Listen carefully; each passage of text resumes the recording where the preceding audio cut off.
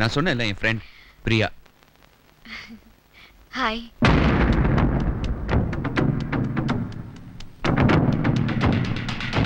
உனக்கு அவளை தெரியாது, ஆனா உன்னை பத்தி அவளுக்கு எல்லாம் தெரியும்.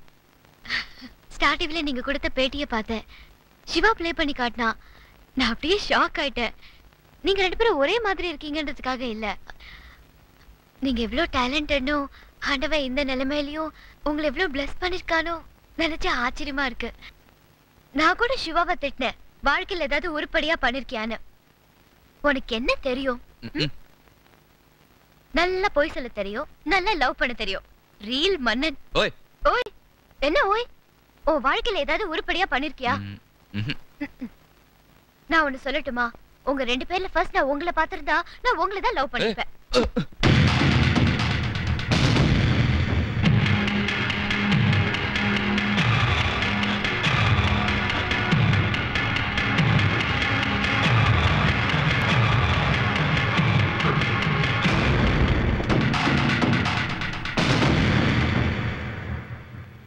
சிவா, உங்க அண்ணன் கிட்ட நம்ம கல்யாணத்தை பத்தி பேசனியா? பேசுனேன். என்ன சொன்னாரு? கல்யாணத்தை 3 மாசம் தள்ளி வச்சுக்கலாம்ட்டான். ஏன்? அவருக்கு என்ன பிடிக்கலையா? நோ, அவனுக்கு நான் ரொம்ப பிடிச்சிருக்கு, அதனால தான் நம்ம கல்யாணத்தை தள்ளி வச்சுட்டான். நம்ம கல்யாணத்தை ரொம்ப கிராண்டா பண்ணி வைக்கணும்னு ஆசைப்படுறான்னு நினைக்கிறேன். அப்போ அது வரைக்கும் என்ன பண்ணலாம்? அதுக்கு ஒரு ஐடியா பண்றேன்.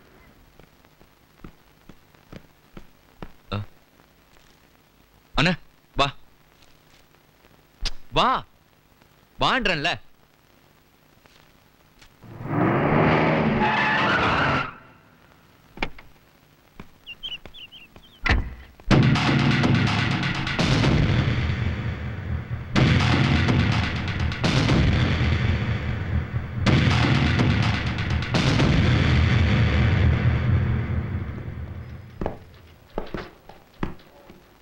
அண்ணே, என் ஃப்ரெண்ட் விக்கி, பிரியாவோட அப்பா மிஸ்டர் லக்ஷ்மன்.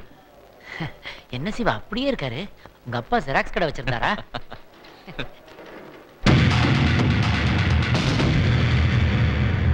இது உனக்கு எவ்வளவு ஷாக்கா இருக்குன்னு என்னால புரிஞ்சுக்க முடியுது.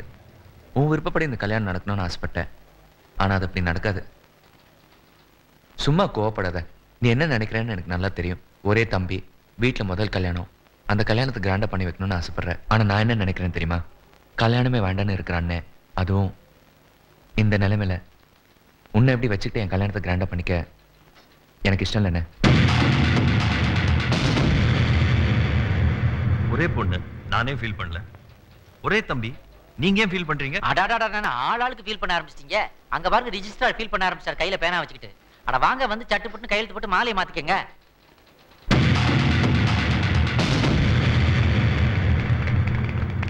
அண்ணி, என் பேராண்டி.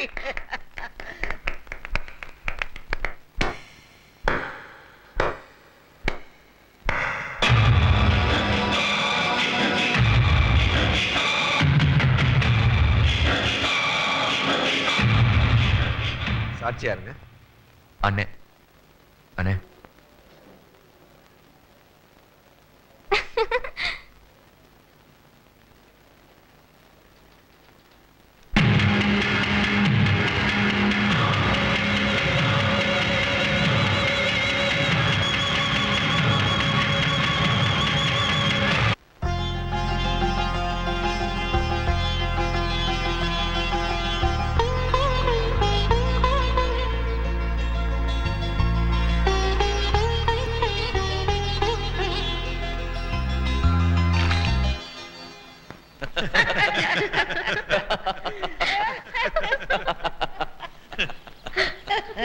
நீங்க ரொம்ப கொடுத்து வச்சவங்க. உங்க பசங்களோட ஒரே ஃபேமிலியா இருக்கீங்க. பட் எனக்கு அப்படி அமையலையே. உங்க நிலைமை பரவாயில்ல.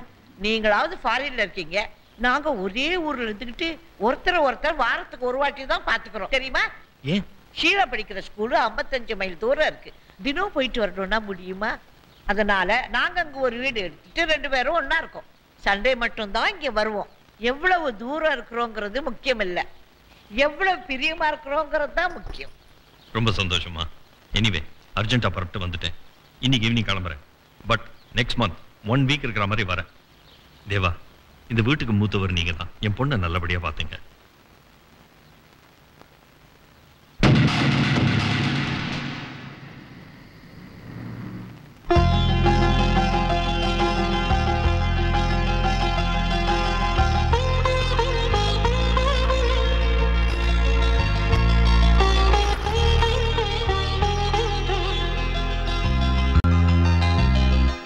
என்ன ஷீலா?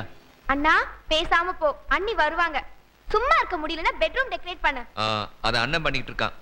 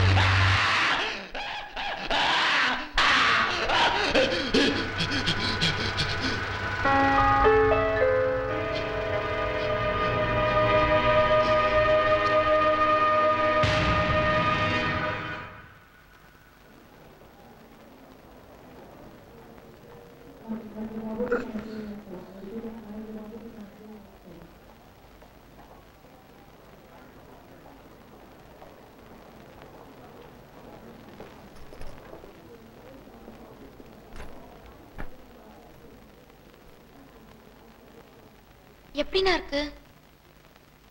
என்னன்னா இது? என்ன கேட்டா? நைட் பேசாம ரூம்ல படுத்து தூங்க வேண்டியது தானே? காஷக்குள்ள போய் யார் நோட சொன்னது? எல்லாத்தையும் நீயே பண்ணணும்னு நினைக்கிறது சரி. ஆனா எதை எப்ப பண்றதுன்னு இல்ல. ச்சே. Sir, please don't get upset. இல்லங்க, இவ எப்பவுமே இப்படிதான். எல்லாத்துக்கும் அடம் பிடிக்க வேண்டியது. நான் தான் குக் பண்ணுவேன், நான் தான் கார்டனிங் பண்ணுவேன், நான் தான் கார் கிளீன் பண்ணுவேன். நைட் 11 மணிங்க. நைட்லயா? ஆமாங்க. எங்களை ஹனிமூனுக்கு அனுப்புறதுக்காக காரை போய் ரெடி பண்ணிருக்கான். காரை ரெடி பண்ணிட்டா கையை உடைச்சுட்டான். நீங்களே சொல்லுங்க, அவனை பத்தி கொஞ்சமாவது கவலை பண்ணல. எங்களை பத்தியே நினைச்சிட்டு இருந்தா? சரி சார், என்ன பண்றது? எதிர்பாராம நடந்து போச்சு. ஆக்சிடென்ட் அப்படிதான் நடக்கும். என்ன இது ஒரு 15 நாளைக்கு அப்புறம் நடந்திருக்கணும். இல்ல உங்க அண்ணன் பிளான் படி நேத்தே மலேசியா போயிருக்கணும். மலேசியாவா?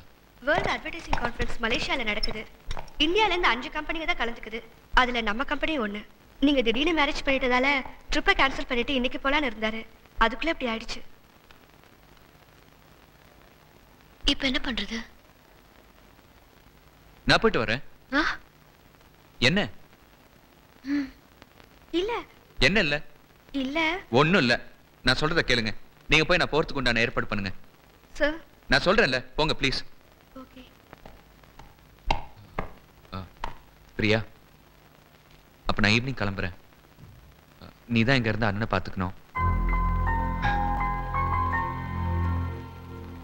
கல்யாணமாய் ஃபர்ஸ்ட் நைட் கூட நடக்கல. ஜாலியா வைஃபை கூட்டிகிட்டு ஹனிமூன் போக வேண்டிய ஹஸ்பண்ட் அதுக்கு பதிலாக வைஃபை தனியாக விட்டுட்டு பிஸ்னஸ் விஷயமா மலேசியா போகிறான். அதுவும் 15 days. எந்த பொண்ணுக்கும் மனசு கஷ்டமாக தான் இருக்கும். என்னை நீ தப்பா நினைக்கலையே? சச்சா, ஏன் இப்படி பேசுற? நீ இப்படி சொல்லலைன்னா தான் நான் தப்பா நினைச்சிருப்பேன். எனக்கு கஷ்டம் கஷ்டங்கிறியே, உனக்கும் அதே கஷ்டம் தானே. உங்க அண்ணனுக்காக நீ அதை ஏத்துக்கும் போது உனக்காக நான் ஏத்துக்க மாட்டேனா? ஆக்சுவலா இந்த மாதிரி விஷயத்துல தான் எனக்கு ரொம்ப பிடிச்சிருக்கு. உங்க அண்ணன் கூட நான் எப்படி துடிச்சு போயிடுறேன். உன்னோட இந்த கைண்ட்னஸ், உன்னோட இந்த affection. I love you Siva, I love you. நீ ஒன்றும் கவலைப்படாத, இங்க எல்லாம் நான் பாத்துக்கிறேன். போயிட்டு வா.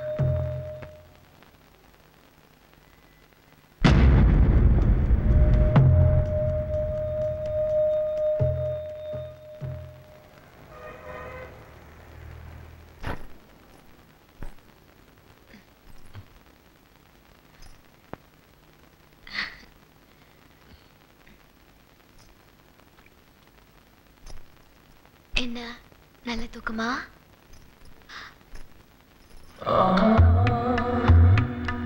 ஐயோ, உடம்பெல்லாம் சூடா இருக்கு.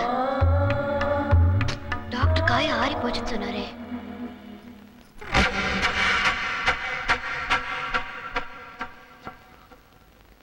எனக்கு தெரியும் ஏன் சூடா இருக்குன்னு. நீங்க சாப்பிடாம படுத்தே இருக்கீங்கல்ல, அதான். முதல்ல எந்திரிச்சு உட்காருங்க, கார்ன்ஃபிளேக்ஸ் சாப்பிடலாம்.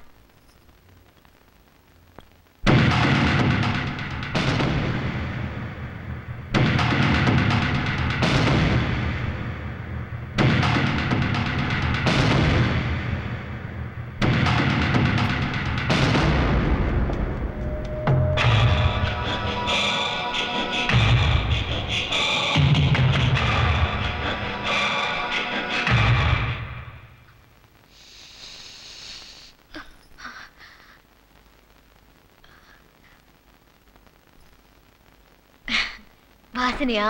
சோப் வாசனை, லக்ஸ் சோப். இந்த விளம்பரம் நீங்க தானே பண்ணீங்க? The secret of film stars. Am I right?